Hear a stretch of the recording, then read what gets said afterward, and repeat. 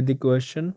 A batsman deflects a ball by an angle 45 without changing its initial speed, which is equal to the 54 km per hour. What is the impulse imparted to the ball and mass of the ball is 0.15 kg. चलो बहुत simple है, समझ लीजिए कि ये हमारा bat, ये हो गया अपना बैट। यहाँ से कोई बॉल आ रहा है v1 स्पीड से और यहाँ से डिफ्लेक्ट करके भेजी जा रही है v2 स्पीड से, और बीच में जो एंगल बना विच इज़ 45 डिग्री। ठीक है, तो यहाँ से हम कुछ इस तरह से दिखा सकते हैं, मैं डॉटेड लाइन से दिखा रहा हूँ, और ये होगा अपना रिजल्टन।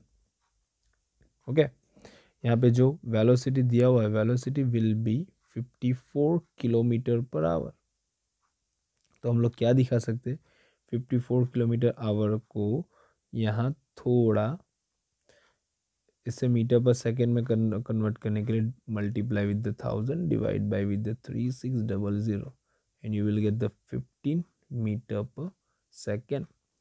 ठीक है, और उसके साथ साथ mass will be what, mass will be 0.015, नहीं 0.5 ओनली, 0.15 kg।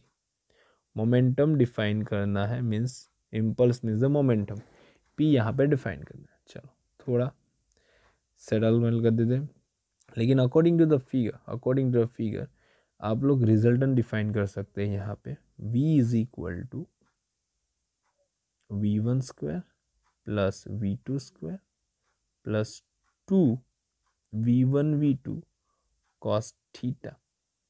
ठीक है, लेकिन एक चीज़ समझिए, यहाँ पे सभी की वेलोसिटी सेम है, तो आप लोग यहाँ पे 15 स्क्वायर प्लस 15 स्क्वायर प्लस 2, ये भी v1 v2 डायरेक्ट 15 स्क्वायर आप लिख ही लेते, और यहाँ पे क्या आ जाएगा cos 45।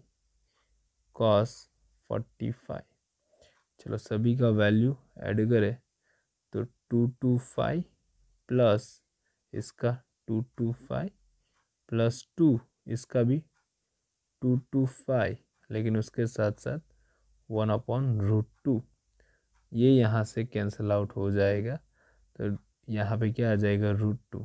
सब इस दोनों का एडिशन करें तो यहाँ पे हमें 450 प्लस √2 इंटू 225, ये मल्टीप्लाई में उसका पूरा सॉल्यूशन करें तो यू विल गेट, मैंने किया हुआ है, आप लोग ट्राई करें, 27.72 मीटर पर सेकेंड।